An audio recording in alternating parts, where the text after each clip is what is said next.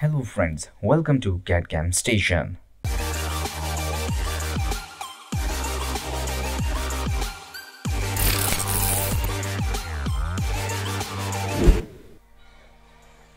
So, as you already know that this video tutorial is all about Camworks 2019. So this is the Camworks as you can see here, and one more thing before starting this video tutorial, I would like to request you to please subscribe to my channel, hit the bell icon and share it with your friends. And also don't forget to write a comment below into the comment section so that I can know that you are interested in this kind of tutorial. So one more thing actually, I'm going to stretch this tutorial into parts because I don't want to make those videos as long. Because I want to keep these videos short and precise as possible. So without wasting any time, let's get started. You can activate it from this icon and go to add-ins and you will find Camworks. You can uncheck it and click OK. Once you have done this, then you are ready to go to work with the SolidWorks and Camworks. Okay, so all the operations are available here. So before starting or getting into these operations, you have to start with these things. The first thing, you have to define machine, then you have to define your stock, then coordinate system, and then set up. It is going to be a mill setup right now. Okay, so I have already created a template part over here, as you can see here. Just for the sake of tutorial, I just want to keep it simple so you can understand what I'm going to teach you here. So this is the main part. It could be anything, it could be any model, it could be a die mold or anything. Okay, so for example, take this as a tutorial. Okay, as I already told you that this is the Camworks tabs available. You can work from here, or as well as you can work from these three icons. This is the main part where you can assign all the parameters from here, and as well as the you can define your mill setup and all the phases on which you want to work. And on the second tab, you can add operations on your main model. And on the last tab, you have different sets of tools available. You can also add another tools which you already have in your workshop. So you can change according to your workshop inventory. Now it is time to get back to the tutorial. So learn it step by step. The first thing that you have to do is you have to set your mill machine. As you can see, you have to set your mill metric. When you double click on it, it will pops up another window which will show you mill metrics. It will also show you some 4th axis, 5th axis, turning machine, mill turn machine, and so on. But for the first time, this is 3-axis machine. You can select it and okay, so it will ask you to define the post processor as well. So you can select the various post processors available within the Camworks. Which suits best to you, you can select it. If you don't have those post processor, you can ask Camworks officials to provide you with the same. Okay, now for example, Siemens A2AD, and click select and okay. Now the first step is complete. Now the time is for the stock. This is the main part, and obviously you are not going to get your finished product like this. It could be casting piece or a die piece from which you have to extract it, a solid block or cylindrical shape, whatever.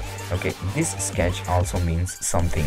I made it intentionally because I want to show you that what it means in Camworks. So the first thing is the stock manager. When you double click on it, you will see this cyan color around your main component, which means it is a stock around your main component.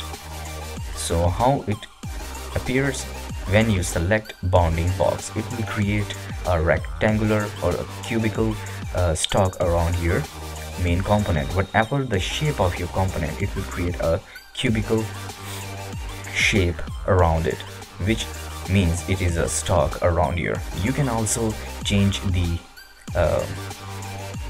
length, breadth or height of the stock from these available icons, numbers. You can simply click on it, as you can see from the top. When you go on the top side, you can see here it is 20 millimeter down here and 20 in that direction, same as in the Y direction. And when you turn to the front, you can also extend Z plus as well as at the bottom. So this is the stock. If you know the dimension of your stock, then you can simply do this by selecting the first bounding box option, and then you can click OK. You are good to go. Whenever you hover your cursor over the stock manager, you will see the stock position around your box or main component. One more thing, there are few more other options available. The one is stock from extruded sketch. Another one is STL file. If you have saved or if you have STL file in the form of stock, then you can add it, or you can add a part file as well. So let me show you that what extruded sketch is. This is where this sketch turns out to be more important. So when you click extruded sketch, it will give you some sets of options over here. The first is select your sketch. So this is the sketch. So as you can see, it is a closed sketch around your main component and it will give you the stock.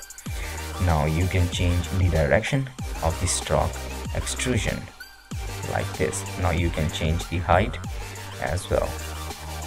So you are not able to change the thickness of the stock in X and Y direction, but you can change it by changing the dimensions of this sketch. If you want to change the dimension of the stock on your component, as well as you find other sets of options available like this, up to offset, phase, offset works, or vertex and reference plane as well.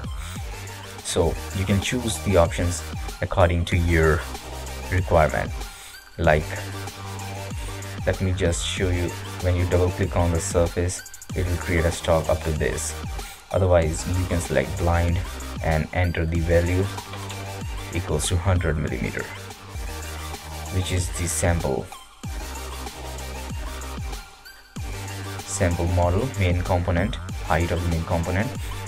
So you can also change 102 in the positive Z direction like this. You can have always like that. So this is the stock given on the main component with the sketch. So it could be a circular, it could be hexagonal, it could be any shape of the sketch. It will create the stock out of the sketch. Okay, so the next thing is STL file. When you click on STL file, it will give you the option to choose the STL file from where you want to pick up your stock over your main component. So when you click on it, wherever your stock or wherever your file is saved STL format, you can simply pick up that and click open. It will create a stock around your component. The reason I'm showing this is sometimes you are given the component semi-finished, so it will look like this, or sometimes it is casted. So cast iron material or cast iron components have some material around it to be worked with, so that is why it looks like this. Okay, now, and there is also no other thing that you can change from here, because it is a STL file and the stock given to you as it is. You can superimpose one on top of the other like this, so you can work with this component or project like that. In the same way, you can select part file. You can either select a part file or you can choose the current part as a stock. The main component is going to be used as a stock as well. So when you select part and you have a stock part available, click on your stock part and it will also create a, so you can see here, this is how it works in SolidWorks and Camworks. Okay, this is how you can create a stock around your body. I have told you one more time. I'm gonna show you that the first thing is the bonding box. It will create a box around your body. Second thing is the sketch. You can select the sketch, you can change the direction and give the height stock. And third option is the STL file. You can select your STL file and open it. It will cover your main component. And third one, last one is part. If you created the stock inside the SolidWorks and saved it as a part file, solid part file, and open it, it will make a cover around it. So this is how you can use these two methods. First you have to select your mill settings and then your stock. So this is it for now. I will show you that how to set coordinate system and your mill setup in the next tutorial, so that you can get most out of it. Okay, so let me know that you are finding this tutorial more interesting and you want to get more like these tutorials. So please let me know into the comment section so that I can create more videos like this. And you can support me by subscribing me as well. So thank you, see you later.